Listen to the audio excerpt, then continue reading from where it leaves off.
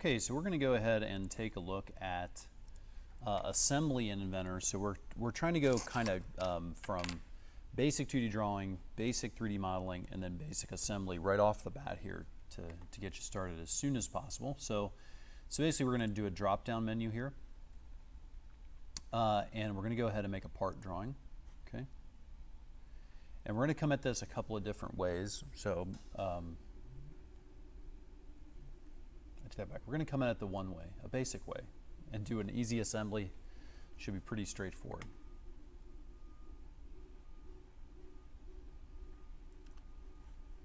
Okay, so this part file is opening here. Okay, so we have our part file open. We're going to do a 2D sketch. Okay, first 2D sketch, all we're going to do is make a peg. Okay, so this peg is going to be 1 inch in diameter.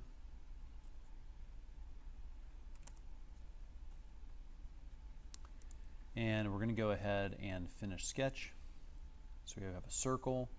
We're going to extrude the circle to be 4 inches. Okay, so there we have it. We have our peg. So we're going to go ahead and save this off.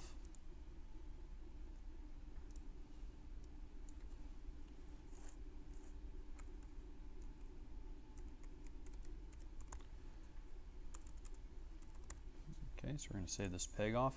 And then we're going to go ahead and we're going to make another part. So we're going to do a drop-down menu. Whoops. Drop down. We're going to do another part. Okay, we're going to do a 2D sketch again. Okay, this time we're going to make a rectangle.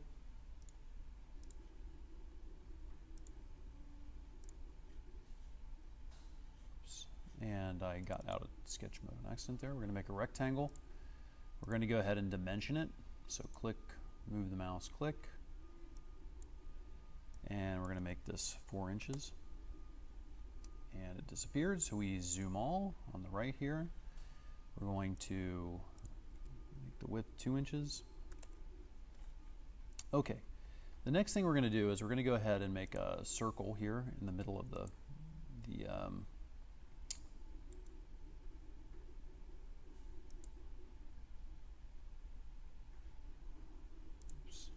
circle here.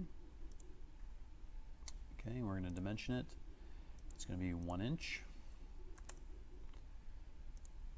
Okay, and we're going to go ahead and dimension it from the side.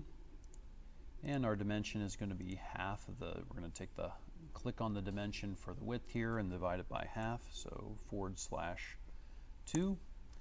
And then we're going to go from the circle to the bottom, and that's going to be a half of the height, so D1 divided by 2. Okay, and we're going to go ahead and finish sketch and extrude this. We're just going to extrude the part without the hole, okay? And we're just going to extrude that, say 0.5 inches, okay? And click OK. And we're going to save this off as toy top.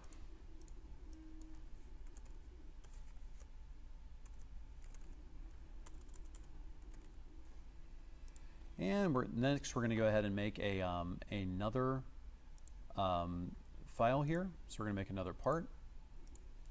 And we're going to go ahead and make that, we're going to start 2D sketch again. This time we're going to choose the XY plane just because we know that's the way it's going to fit in. Okay, and this time our top's going to be 2 inches.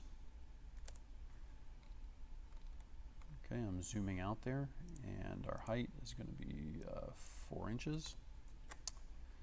Okay, we're going to go ahead and finish sketch on that one because it's just going to be a block. So basically I'm making the sides, top, and a peg to go through the middle here. So, and that's going to be 0.5 extruded. Okay, and we're going to go ahead and save that as toy sides. Okay, so we have our 3 IPTs. And what we're going to do now is we're going to go ahead, we have them all open, which makes it a little bit easier. We don't have to have them open, but we do. So we're going to go new assembly. So we're going to drop down new file type, which is an assembly.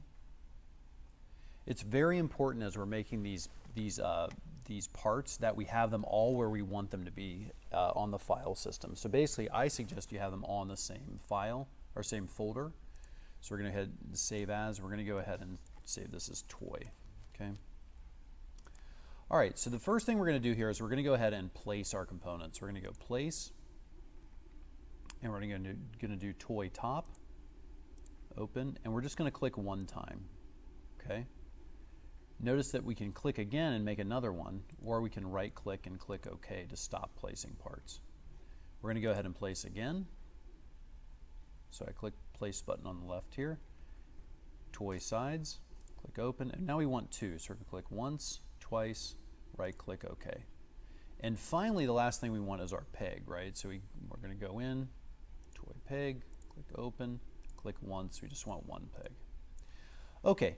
Now the trick with assembly is that we're not going to place these. We're not going to like drag them around and put them in place. We're going to do what's called constraining them. Okay, so we're going to click constrain, and there's a mate. So we're just going to concentrate just on the mate. So under type, it's just going to be mate, and we have mate, which is like gluing two surfaces together, right? Two faces together. And we have mate flush, which just means making two faces be coplanar, right? So they line up on the same side of the plane. All right, so let's take a look at how we do this. So if we're going to lock in this kind of two rectangular shapes, we need three constraints. Okay, so you can still use this this view cube to turn things around. So the first thing we're going to do is do a mate. So we're going to click. See this arrow that comes up here? You don't want to be on a line. You want to be on the face. So you see the little down arrow there. You click. So we select that face, and we select the other face that we want to basically glue it together, right? So mate is kind of like a gluing it together. And then we're going to flush, okay? So now we click apply to kind of finish that one constraint. And we just keep making constraints, right? So the next one we're going to do is we're going to do a mate flush. So we switch to flush. We choose two faces, which are now going to line up together. So one face is here on the side of the leg, right? And one face is on the side of the top. We're going to click apply. Now I'm going to go ahead and shut this just to show you real quick. So now if you notice, when I drag this around, this doesn't move, right? It only moves in one direction now on one axis because I haven't done the final constraint. So I'm going to click constrain. It's type mate, and solution is mate flush. So we're going to click one face, the other face, and then click apply. Click cancel close just to show you, and you can see that it's now locked in. Okay, I'm going to do the same thing on the other side now. Notice that you kind of have to, if you have a standard wheel mouse, if you push in the mouse, you can pan around like this. Click and drag, left click and drag like this, and then we can use the view cube to turn things around as well. It's a lot of zooming in and kind of getting access to the sides as you constrain here. So next thing we're going to constrain is a mate again. So type mate, solution mate. And we're basically going to glue them together. That's what I think of when I think of mate. So I choose the face on the top of the leg, face on the bottom of the top, toy top, and I click apply. Next thing I'm going to do is flush up the two sides. So type is mate this time. Solution is flush. I click the face. Remember, it's the arrow pointing out that I'm looking for. I'm not going on the line, right? I'm not going on an edge. Okay, click apply, and then my final third constraint is a flush. Click the side, click the other face, and click apply. Okay, so now we have this kind of locked in. The last thing we're going to do here is that we're going to go ahead and constrain the peg in. Okay, now the peg is interesting because to put it in a cylindrical object into a round hole, you would think we'd use something that would be round. In fact, we mate the center line. So we have a mate, and now we're going to look for this dotted line. See when I mouse over this cylindrical object or a round hole? See how I get that dotted line in the middle? Not the green dot. Okay, that green dot is wrong. Okay, that's the center point of the circle. Okay, the center line is a dotted white line like you see right there. Okay, so I click the mate on the center line on the axis. Now I'm going to mate it to the axis on the cylindrical object, which is the peg. Okay, I click apply. Now, basically what that does is I just mated the center line. I can't move the peg out, right? It travels exactly as it should. Okay, then what you can do, if you want to really lock it in, what we can do is we can actually flush, and you can have an offset with the flush. So let's take a look at that. So we can flush this flat surface. Notice I can't flush we wouldn't want to mate on a round surface. So we flush the flat surface on the top, the flat surface of the table, and then we can make an offset.